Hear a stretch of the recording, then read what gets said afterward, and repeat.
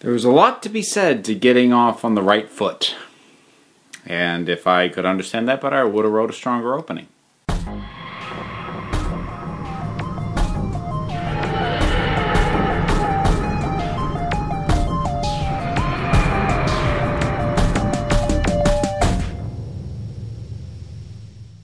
Alright folks, Doctor Who list time, and this one was selected from a number of options made available to my Patreon supporters, and they decided this time to have me do a ranking of the first adventures of each Doctor. Now, this is going to be, I think, the first that is somewhat related to a Regenerations list, because I've been getting asked for a while, are you going to rank the Regenerations? And one of the first things I realized was that ranking the Regenerations, in my mind, is actually a three-part job. There is ranking the actual instance of the regeneration, the specifics of why it happened and how that's pulled off. There's ranking the regeneration story as a thing in and of itself. And then there's ranking the first full story of each new Doctor.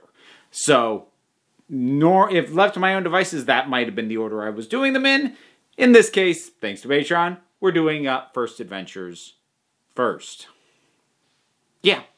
So, to lay it out and be clear, with, I think, only one exception, none of these are the episodes in which the Doctor regenerates into his newest form. This is simply the first adventure that the audience gets to see. It is not necessarily the first adventure they ever went on in the case of a couple of these, or maybe just in the case of one, because of just sort of the nature of what was going on with the episode, but I'm still going to put it on here. And I will note that the War Doctor I am not including, because the first thing that we saw him in, like, complete adventure, was Day of the Doctor, but that is so far away from his regeneration, I don't really want to count it. So, that means I'm going to be doing 13 of these. Let's get started. I have a suspicion most people probably know at least what the bottom two are going to be. They probably even know what what the number at the very bottom is going to be. Or at least they think they do. We'll see if they're right. Number 13, Time and the Ronnie. I really did go back and forth between this one and the one that's going to occupy the number 12 slot as to which one was worse. And it was not an easy call because they're both bad. But this one, to me, is the worst. Because, to my mind, a first adventure story of any given Doctor has a number of jobs to do. It needs to tell a story worth telling in and of itself. It needs to give us a sense of who this Doctor is so we know who we're dealing with, and it needs to establish any other major status quo changes that might be coming along with the new Doctor. In some cases, that's new companions and whatnot. Now, that's not the case here because Mel was already in place, but this thing kind of fails on all levels because the Doctor, as we get him, is... I really like Sylvester McCoy as the Doctor, but his initial start, his first season, honestly, is not great. And you really get the feeling that they didn't know how to write for his version of the Doctor yet. And he's fun and energetic, but like in a way that feels kind of untethered from everything else going on. Then we've got the actual story with the Ronnie and this giant stupid brain thing, and it's just dumb. It is so stupid, and the Ronnie is such an awful character in this. Like, she does this ridiculous dressing up as Mel to trick the Doctor, and it's like something out of a Saturday morning cartoon. And, you know, I say that, I know someone's going to say, this show is meant for kids. You know, you don't have to make something stupid that's meant for kids. Pixar movies are meant for kids. They're not dumb. This was dumb. And then the capper on this, what ultimately put it in the bottom place, was Mel. Just screaming after screaming after screaming. And look, I get that she can scream really well. That's actually a big part of why she got she got cast in that role. But nope, can't take anymore. So let's move it up one spot to number 12, The Twin Dilemma. Also not a good episode. I would say, honestly, possibly slightly overhated, though. That's not me defending it, because, I mean, it's my second worst. But I think what I'd say is, I feel like there's additional hate heaped on this because of how it indicated what the continuing problems of this new Doctor were going to be. Because in my mind, the Doctor in the first adventure gets a little bit of a pass. It's in my mind, it's ideal if we get right off how this Doctor works and everything. I shouldn't try snapping in these. It's a weak sound. Hang on. There we go. So, in my mind, it's ideal that the Doctor sort of really gives us a sense of who they are, how they operate, and everything else. But I will give a certain amount of leeway to post-regeneration wonkiness if the writers and the actor and whoever else want to play it a little bit more off kilter. I actually think that works. And I feel like watching the Twin Dilemma in isolation, I was prepared to buy that this is not how the Doctor's going to be all the way through. This abrasive, this unstable, this dangerous, like, to the immediate people around him. Except that it was kind of how he was for the remainder of Colin Baker's time on the show. But I feel like the knowledge that wasn't going to get better gets heaped onto this episode. Whereas in this episode in and of itself, I don't think he's that bad. But the story is boring. And the effects aren't great. It's not a complete and utter disaster, which I think it gets billed as a lot, but it just doesn't work. It's just boring and it's dull. And if you happen to know that this Doctor's not going to get better during his time on the show, then yeah, it's kind of rough across the board. Number 11, Doctor Who. That being the 1996 TV movie starring Paul McGann. This is the one instance where we have a regeneration and first adventure done in one. So this, I've done a review on this one. I've done a review of the last two I did as well, and I noted in that review that there are some highlights here. McGann himself being the big one. It's also well shot, but it's very un-Doctor Who. I mean, for lack of a better way to put it. You can feel the American network's hands on the thing in terms of the way everything gets presented, the way the Master's handled. Like, oh God, what a mess, that performance from top to bottom. It doesn't really make any sense, and it's not consistent with anything we know about the Master. And inserting all this weird stuff like the fact that the Doctor's half human, and then sort of constructing the plot in this very mechanical fashion. There's stuff that happens that makes absolutely no sense based off what we know of the characters, but it happens anyway because the plot requires it to. And it's just not particularly effective. That said, McGann himself is good in the part. Thank goodness Big Finish gave him the stories he deserved. And additionally, it does look quite good, which it's got over the two at the bottom. So there you go. Next up, number 10. The Woman Who Fell to Earth.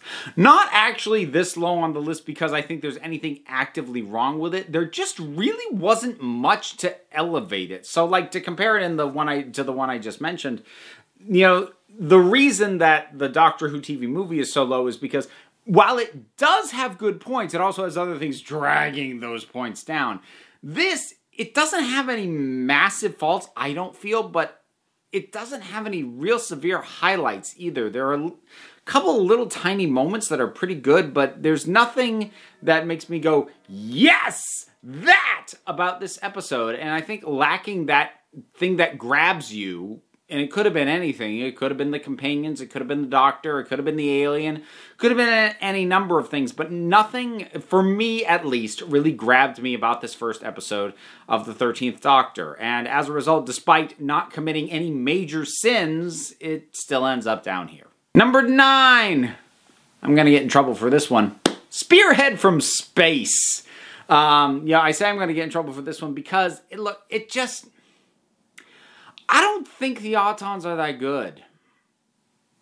I have yet to see a particularly good story with the Autons. I would love to see one. I think the concept is interesting enough.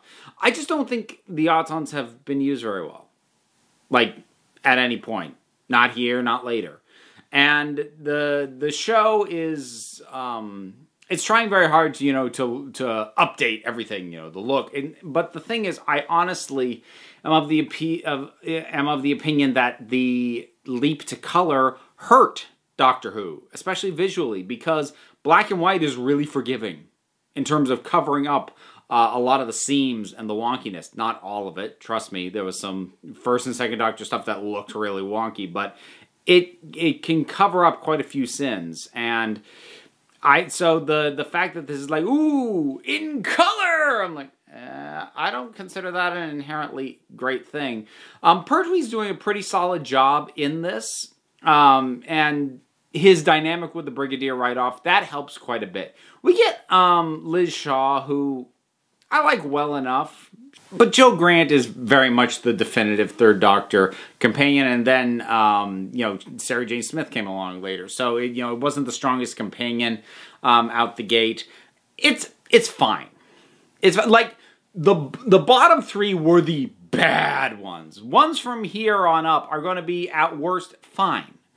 And that's just kind of what I feel about this one. And I know the Classic Who snubs are going to tear me apart for that ranking. Next up, number 8. The Christmas Invasion. I basically can skip this until about the last 20 minutes. Basically, when the Doctor wakes up again, comes out of the TARDIS, and does that whole, did you miss me? I am on board. And I love it.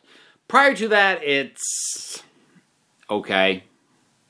I mean, there's a lot of emphasis on the domestic drama, with Jackie and with Rose, which is not an element of, especially the Davies era, that I particularly care for. As much as I love the character drama that wasn't located in the TARDIS, I didn't care so much for. Overall, there's some really goofy stuff. The Santa robots, the killer tree. I don't need any of that. But once Tennant is in, I think this is one of the best of accomplishing what I said was one of the main goals of any given Doctor Who first adventure, which is to establish who this Doctor is. And right off the bat, as soon as he has the ability to start talking, just run his mouth, you immediately get, oh, you are different. But I like it. And that works really well. And that's something that's going to recur in higher up entries where the initial performance was so good it elevates what otherwise was an okay story. Speaking of which, number 7, Robot. Robot was Tom Baker's first adventure, and he is great. He was immediately great right off the bat. Just that big grin and, a little bit weird, little bit like, what's going on with this guy? And it's funny, I cannot quantify why I like it more here than in other places. But classic era Doctor Who campiness tends to not go well. Campiness in general is not something I particularly care for most of the time. And something that depends on really wonky effects rarely works for me. And it can drag down something that I otherwise really like. Like the mummies in Pyramid from Mars are so laughable to me, they pull me out of this story. But there's something about Robot, which is really visually like, what? How much money did you have to do this? And like, just not good effects at all. I think it's just the fact that the whole notion of killer robot that at one point grows really, really big is just, I can't take that seriously on its face. So maybe that's why I'm more okay with the fact that it's not particularly well done visually, because it's not a story I would ever take seriously in the first place, so I don't feel the camp damages it. Maybe that's what's going on. I'm not going to go so far as to say that I love the story. I'm just way more forgiving of stuff that normally bothers me in this instance than I would otherwise be. But again, what really brings it up is Tom Baker. His performance immediately is just stellar. Next up, number 6. Deep Breath. So this is Peter Capaldi's first episode, and it is one that I have very mixed feelings about. But a bit like the 13th Doctor's first story, there's really nothing that is dragging it down. but it has more things pulling it up. The first being Capaldi himself. One of my favorite things about Capaldi was ultimately the journey that he went on with his characterization of the Doctor from series 8, 9 to 10. And the starting point is really well established. I adore Who Frowned Me This Face, with the attack eyebrows. I love that whole thing. I love him trying to figure out who he is and deciding that the door is too boring. He's going to go out the window. I love just the look on his face, the ambiguity of, did he push that robot off the thing or not? Like, I'm a little like, yeah, whatever. But just something about the look, the performance, like doing that as an ambiguous thing, I'm like, but his performance and like having just that hint of, oh, he looks like he could, I really like. And I feel like I also tend to like the Victorian setting when it's not saddled with a story that completely kneecaps it. I like the Paternoster gang. They're on hand. That helps. And even though I wouldn't come to she wouldn't grow on me for really until about the end of this series, I do think that Clara has better chemistry with Capaldi than she did with Smith. So that's working better for me here than it did before, too. All right. Top 5. Number 5. Rose. Now, there's actually a few things that I don't particularly like about Rose. I mentioned already, I don't really like the Autons. But Eccleston is great. Literally from word 1, which is just run. Nice to meet you, Rose. Run for your life. You know, all of that. He hooked me immediately. And I think Rose is quite endearing as well. And they have a great rapport right off the bat. And his Doctor is, he a bit like with Baker's portrayal and with Tennant, once he was actually on the screen in his episode, that he conveys who this Doctor is so quickly, like trying to have fun, but you can sense the damage just below the surface with him.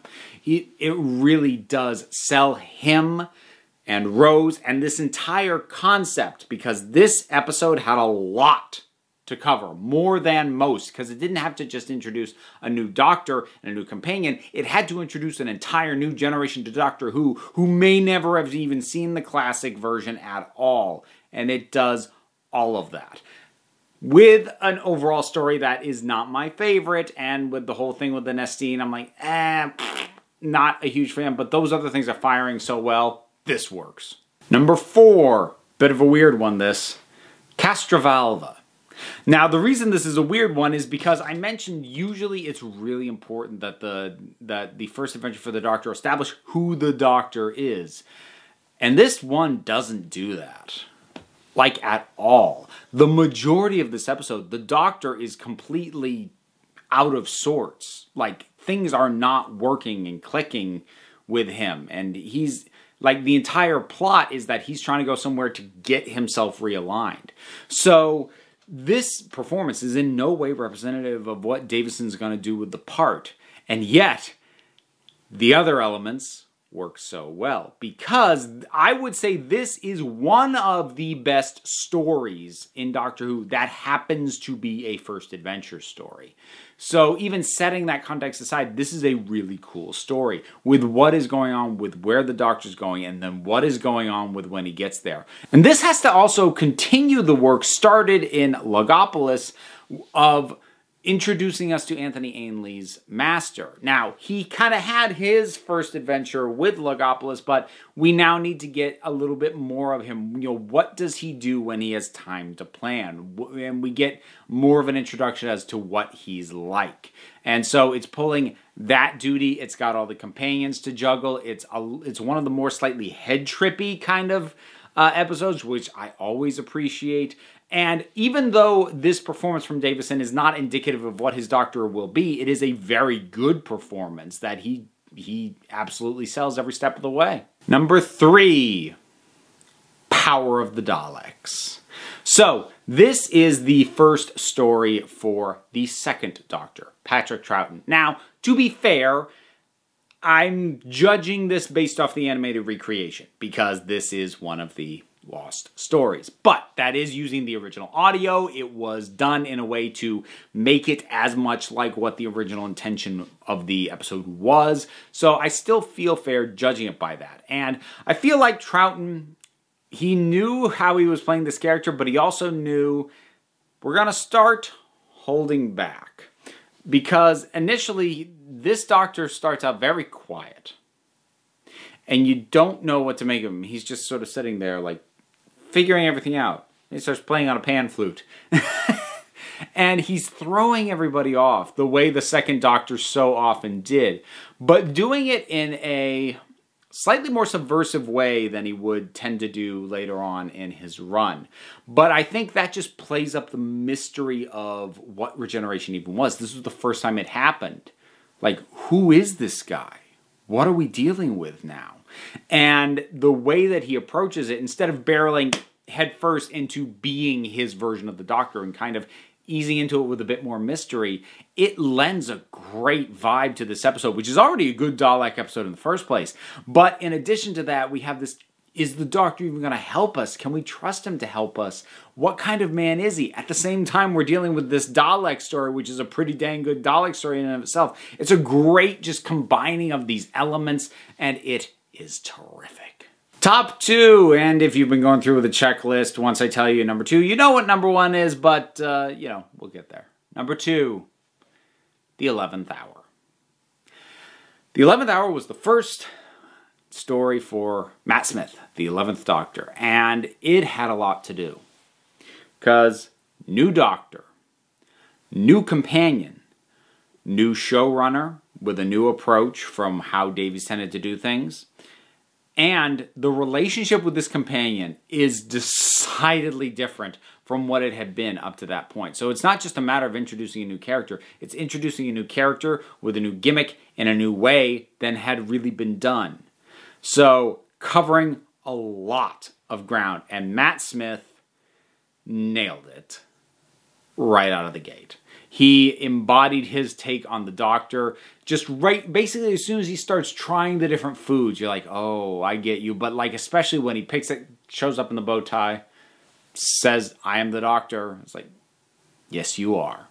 So he absolutely nailed it. But Amelia Pond, also a terrific character. I still love that dynamic. What I love about that is because he had kind of disappointed her and let her down when she was a kid. She's both in awe of him, but also kind of over his BS. So it's this wonderful blend of like, she thinks he's awesome, but she is not going to let him get away with nonsense, and she's going to call him out on stuff. And I love that dynamic. And introducing how that happened, how it worked, giving us a little bit of a perspective on her. Just enough without actually setting it from her POV the way that Rose was.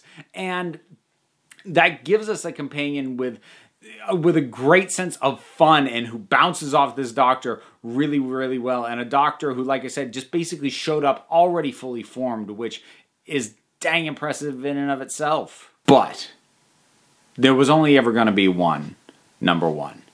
And that is, in fact, the number 1. An Unearthly Child.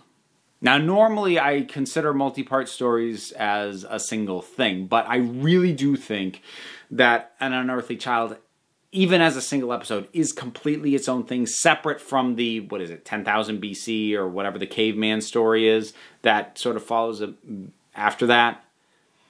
If you have never seen An Unearthly Child, the very first episode of Doctor Who ever aired on television, you need to, because it is a monument to efficient storytelling.